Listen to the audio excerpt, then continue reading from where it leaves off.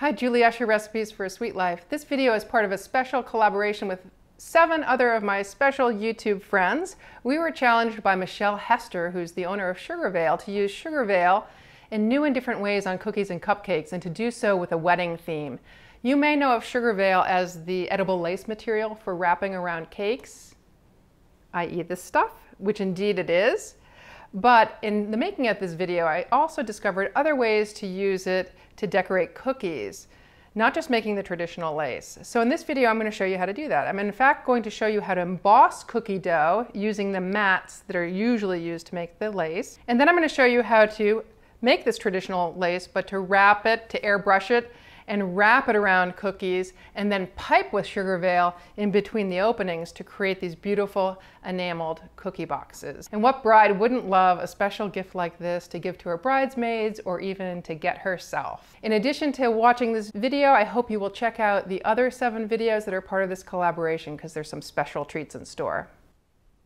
Okay, let's start with what you'll need for this particular project. Since it's a SugarVeil collaboration, naturally we're going to need some SugarVeil products. In this particular video, I work with 2 different SugarVeil mats. The first being their laces mat, which is this long one here. It actually comes twice the size. I cut it in half for easier handling. And the second mat, which we'll be using for the lids of the boxes, is the brooches mat. We'll also need some SugarVeil product, the powder, which we'll mix with the water to create the lace that goes into these mats, and also some SugarVeil spreading tools. But cookie-wise, we'll need 2 contoured cookie rings. I have a whole nother video that talks about how we do that, but I'll show you the setup momentarily for shaping those pieces. These are about 2.5 inches tall and 2 inches in diameter when they fit together. We'll also need 2 2¾ inch fluted rounds to form the base of the box and the bottom of the lid.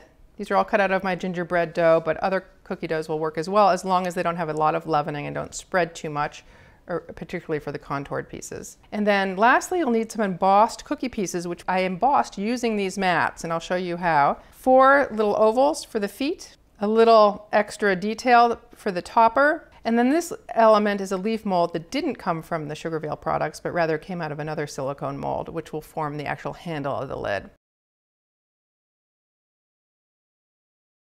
Let's talk about how we got some of these interesting shapes to form the basket. First and foremost, the side of the box. I first cut a strip of gingerbread dough about 2.5 inches tall and just long enough to fit halfway around the cylinder, drape it over the cylinder, stick that in the oven, bake it at 375, cool it slightly, and then pop it off the cylinder. No dusting of flour on the cylinder, but that video covers that in extensive detail. For the leaf topper, the handle, I used a silicone mold. This is an old one that I had from Antique Designer Molds, but I have some substitutes molds that I'll have in the video description. And for this, I actually bake in the mold because this particular mold is oven proof. So I get the nicest imprints when I bake in the mold, as you can see in my molded cookie flour video that I did earlier. So pack it in, tap it flat with the back of a spatula, sit it on a cookie sheet, bake it as you normally would, and then pop it out, and you'll get a shape like that, which you need to trim around to create the little leafy edge. Okay, so on to SugarVeil and how I use that to create some of the pieces. I use the brooches mat to emboss both this little topper decorative piece and this piece that's going to be one of the feet of the box. Now I'm aiming for a box that looks like it's got metal filigree on it and is filled with enamel. So I wanted to create some relief on the gingerbread pieces, and I thought, let's see if these SugarVeil mats would work for that purpose. They're only oven proof up to 350 degrees, so I can't bake in them the same way as I did this particular mold. So I thought, let's see if I can get an imprint with them some other way. And I have a whole nother video on this as well, so I just want to quickly show you this here.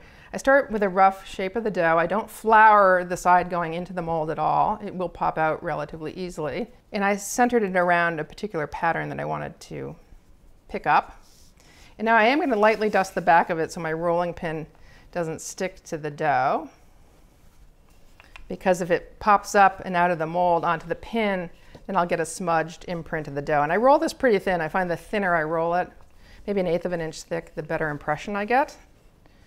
Now I flip it over onto a well-dusted silicone baking mat so that will go directly in the oven, and I gently peel away the mold, and it's nicely done without any distortion. And I'm going to use either this round cutter or maybe a slightly bigger one to cut out the topper piece.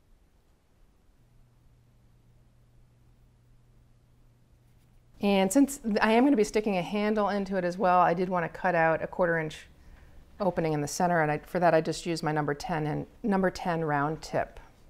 Now for the feet, same process, but I picked out a slightly different pattern. I liked this one because it had all these little ridges on the edges. Inverted onto the well-floured mat so you can slide it around. And for this I used a little oval cutter and just centered it on the parts that I wanted to capture. Cut out 4 of those for the feet. If you're working on the mat, handy thing is you can just slide it onto your baking sheet, stick that in the oven, bake at the normal baking time, and you're ready to go. You might have noticed in the opener that I have some lids that have fancy little domes on them. That was created much the same way, but instead I embossed with the SugarVeil laces mat and then draped the cut pieces over silicone hemisphere molds. So here's a big one and here's a small one for the small box, same process. And I'll show that also in my dough texturing video that's coming up. Now that we've got all of our pieces nicely embossed, we're ready to assemble the base. The first step always with any contoured cookie project like my castle tiers or my wedding cake tiers is to make sure that the 2 sides nicely fit together. And for that I've filed down the edges. If the project is for show, I'll file using sanding paper. If it's for eating, a microplaner will do the job. It just takes a lot more time to use the microplaner or a file. But you want to get the edges nice and flat so that there's a nice tight fit. And if one edge is riding up higher, you might also consider planing that down as well. I'm using my thick royal icing glue. I'm going to start just by putting a little bit on the bottom.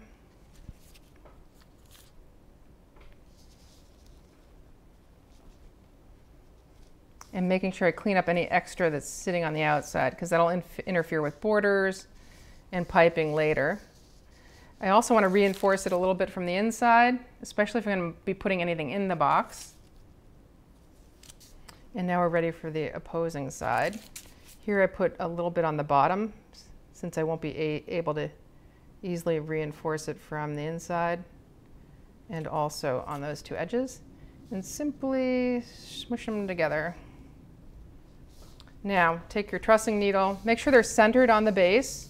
Take your trussing needle and clean up any extra icing. The other thing I like to do is fill out the seam. If it's discontinuous in any way, I'd like to fill that in with a little more icing. And brown is okay. We're gonna spray this with pearl spray so it looks silver. So it'll completely cover that brown. And in fact, the brown will, since it matches the gingerbread, the color will look more uniform there. You want to really fill those seams nicely because we're going to be wrapping this with SugarVeil lace later. And the flatter those seams are, the nicer. You could also use a spatula for this smearing process. My hands are very clean.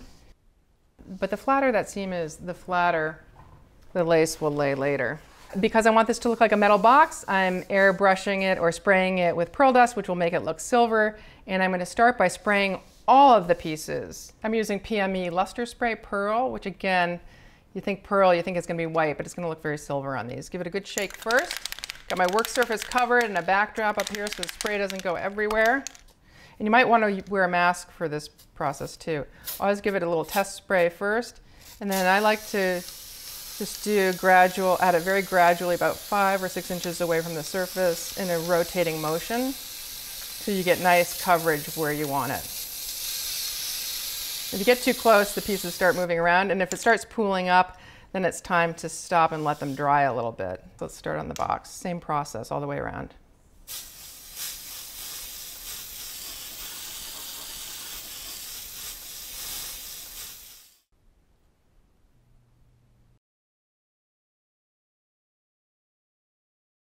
So now let's make the lace. I'm using the lace mat, and the first step is to dust the mat with cornstarch. This keeps the lace material, the SugarVeil lace material, from sticking. And I usually start pretty liberally with circular motions to get it in there, and I will shake out or brush out a lot of the excess because you don't want big clumps of it in there at all. I don't want it very heavy. I just want it so there's just, you can just barely see it. I'm going to be using the quick drying approach to using SugarVeil, where we're going to quick set it in the oven, which calls for a blend of about exactly 2/3 a cup of the powder with a 1/3 cup of water, and you mix it on medium speed with a paddle attachment for about 4 minutes until it's fluffy and white and pourable, but it's very viscous, as you'll see. Kind of stretchier even than normal royal icing, and shiny too, quite shiny, which has advantages I'll talk about later. Now I'm going to spread it into the mat. I start by putting a little at the end. I often put a little bit midway through as well. And a very little bit, a couple of tablespoons, will probably fill this whole mat, if not more. Now to spread it, I'm using the SugarVeil spreading tool, spreader, held at a low angle to make sure that you're pushing all of the material into the mat. And pressing pretty firmly ensures that all of the material gets into those grooves. And you want to be wiping in multiple directions. I'm holding my mat down because it's moving a little bit on this surface. Crosswise, lengthwise, back and forth. And this just helps fill in any small micro pores in the lace, which is critical to do, because if you see any pores in it, that's an area where the lace can potentially break when you unmold it. And on these final swipes, I'm taking off a lot of the excess on the surface so that you're seeing a lot more of the blue coming through from behind. My edges are pretty clean. They don't have a lot of excess SugarVeil material on them, which is great. If they did, you can take the SugarVeil fin tool and clean up the edges a little bit. My next step is to set it onto the backside of my baking sheet, which can be silicone lined or not. Mine happens to be. And sit it in the oven. I dry this particular lace at between 185 to 200 degrees Fahrenheit for about 8.5 to 10 minutes. The drying time is very much a function of the humidity in the ambient environment. The more humid it is, the longer it'll take to dry. So usually I'm looking more for certain characteristics of the lace when I pull it from the oven than I am the actual drying times. I cover this in extensive detail in my upcoming lace making video. So for now I'm going to set this in the oven, and we're going to cut to some lace I made earlier and start wrapping that around this particular project. And this is what a finished piece of lace looks like. If you're going to make it in advance, I always store it on a piece of parchment paper in a sealed plastic baggie. I've used a 3-gallon size, which fits the length of this lace perfectly. Because if you don't, as I said, the lace is very humidity sensitive, and if it's humid, it'll be very, very floppy, or if it's dry out, it'll break and become very, very brittle. But this is the normal handling consistency. Nice and flexible up to a period of time. Again, if your environment's dry, you're going to have less time to move and shape it. If it's humid, it'll be quite floppy. Now, my next step, because I wanted this to look like silver filigree to match the lids, was to spray it as I sprayed the sides of the boxes. But because this is white, I started by spraying it silver first, and then I put the pearl sheen over it. Here it is sprayed with the silver down first, and then the pearl sheet on top. Now, I didn't wipe this particular mat particularly well after it came out of the oven, and so you'll see some film of the SugarVeil in some of the openings. You know, that's not the end of the world, and it's not going to be so noticeable when it gets up on my box against the silver color there. But if you do want to knock it out, now's the time. And while this is still flexible, you can cut it. So we want to work before this dries out. So I'm going to cut along the top edge to create a straight edge. The height of my box is about 2.5 inches. Which means I want to cut just below the bottom center of this daisy, all the way across. And the nice thing about SugarVeil is it's got kind of a built-in symmetric pattern, so I can just follow that to help cut in a straight line. Let's just check the fit. It's a little tall. See how it's coming up a little bit above the top edge of the box? I just want to trim a teeny bit more off so that we don't have that, because that'll interfere with the closing of the lid.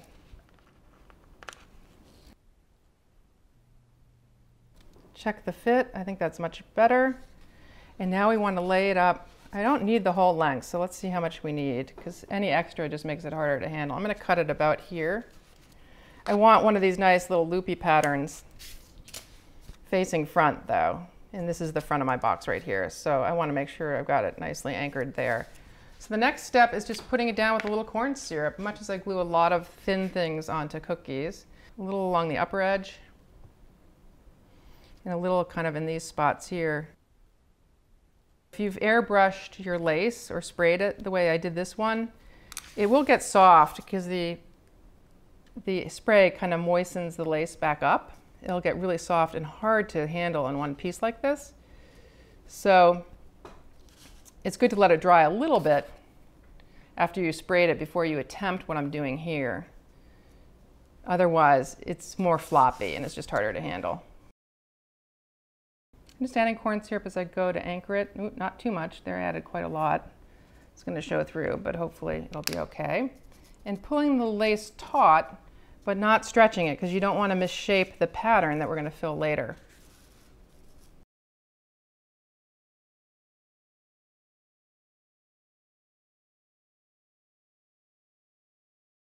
So you can see I'm not putting that much corn syrup on, just enough at the top and a few little touches at the bottom to keep it anchored.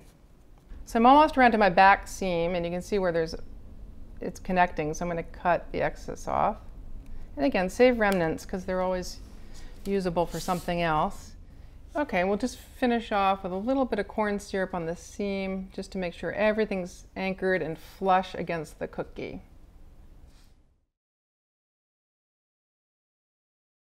We're going to start next by piping with SugarVeil. Now I showed you how to make lace, and I'll show you in more detail in my lace making video how to make it. But you can also pipe with SugarVeil. And I've got 4 different shades, a light pink, a dark blue, and 2 different shades of purple that are going to fill it out. I use my normal liquid gel food coloring to color it. SugarVeil recommends using dry food colorings, powdered food colorings when you get into darker shades, but I'm finding with the range of colors we're working with today, liquid gel works just fine. So it's very viscous, but runny. It's kind of a flooding consistency, like the royal icing flooding consistency, and since I'm basically flooding holes in the lace, it's perfect for that. SugarVeil also has a piping tool. It's got a little compressor attached to it, which makes for easier piping, but this icing is very loose, so I'm not having to apply a lot of pressure, and I'm finding my parchment cone works nicely. As there's a tendency sometimes to overflow these small holes, I like to pipe every other one, give them a little teeny bit of setting time, and then come back in and fill the ones next to it. A couple notes about SugarVeil as it pipes relative to royal icing. It dries a lot shinier, as I said, which is kind of nice and cool, but it also takes a lot longer to dry, and if you expose it to humidity, even after it's dry, it can become tacky again. So it's very humidity sensitive in a way that royal icing isn't once it dries.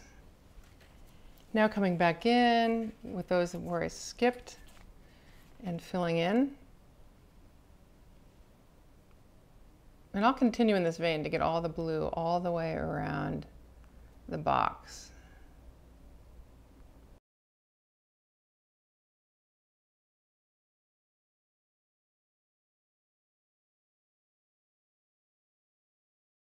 I'm applying quite a bit of icing here, but then just pushing the rest to fill down to the tip.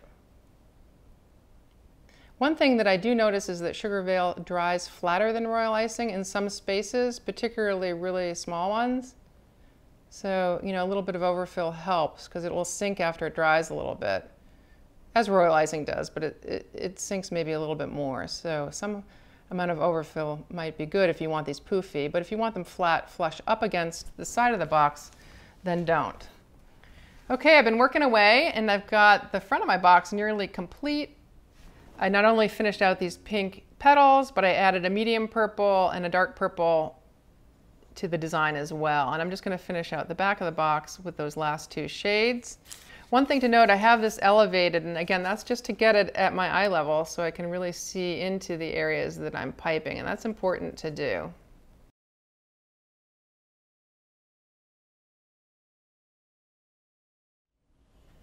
And you can rotate also from this as well without touching the product, which is nice to do. Just minimizes the chances of you breaking anything.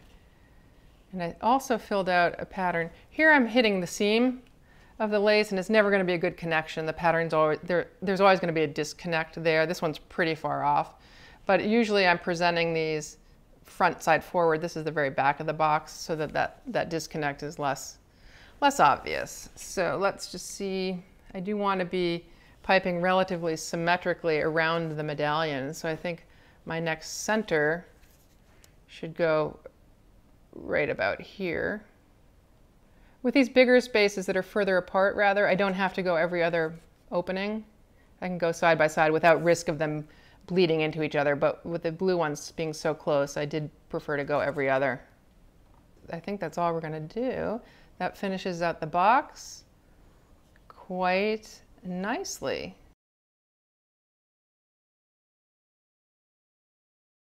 Okay, now we're ready to start the assembly process. I want to start with the lid because I want to give this a little bit of drying time before I start putting borders on it. Now recall, the lid started with a silver piece about 2 3/4 inches wide. I then iced it with a little bit of purple icing. That's regular royal icing. And I'm going to stick this medallion down that started out looking something like this, but was also flooded with SugarVeil to end up with a piece like that.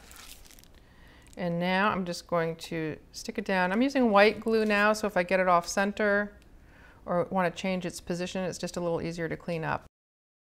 To finish that off, I am going to pipe some blue beads around the outer edge. And here again, I'm using icing of beadwork consistency. SugarVeil would also be good for this purpose, just to trim out this edge.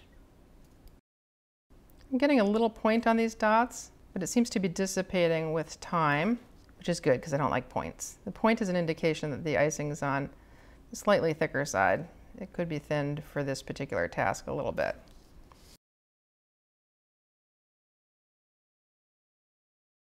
I always like to start my borders, because it's a textured border, I need to use a thick royal icing of glue consistency, and all my consistency adjustments can be found in the link in my video description. Here I'm piping with a relatively small closed star tip. It's a number 25 Atico tip, I believe, though again, all of the exact tip sizes and dimensions can also be found in the video description. And the motion here is clean the tip, push forward, pull back, push forward, pull back, push forward, pull back. Some people pipe on turntables, this kind of thing, but I find them altogether too unsteady, so I prefer to rotate as I need to.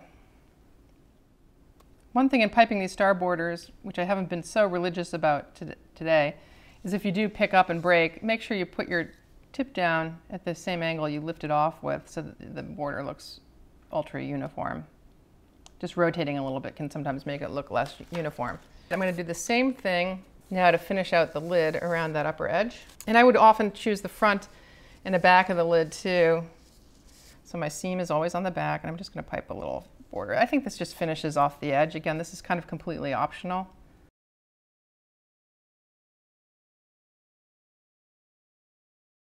We are going to proceed to anchor the handle on the top. To do that, remember we're using this embossed leaf piece for the handle. And I'm just going to squeeze in a little bit of white royal icing glue. Sometimes that's enough for it to stay up. And in this case, it might be. I just might need a little bit more in there. I've also pared the tip down a little bit so it fits that hole a little bit better. It was a little too wide, so I took my paring knife and cut a little cookie off the side. Just going to put a little more icing in there so it makes more contact. And squeeze that in there. Make sure it's looking straight up and down. Any excess icing that's squeezed up, I'll take out with my trussing needle now before it dries. Do that also on the back. And then make sure it's just standing straight up and down. A piece this small doesn't really need propping. It should be good to go. Okay, so I'm back, ready to mount this on its little feet. That's, again, an optional step. I just think it looks kind of cool. So I usually start by doing kind of a trial placement of these first, picking this up carefully from areas that aren't wet, and making sure the feet are extending out as far as I want them, and they're really not. So I want to get them a little further out. That looks pretty good. One might be sticking out a little bit too far, but we can do those fine adjustments later. So now to stick these down, I'd just like to put down my royal icing glue on top of these, and I'll just set the box right on top of them. You also want to check in that trial check that everything's sitting level and that you've chosen feet that are pretty much the same height. Sometimes just rolling them slightly different thicknesses will cause things not to sit level. And then I'm just going to place it on the feet. Look around and make sure all the feet are protruding to the same amount, and they aren't. So I'm going to take my trussing needle, clean it off, and pull out this back foot a little bit, and also pull out this back foot.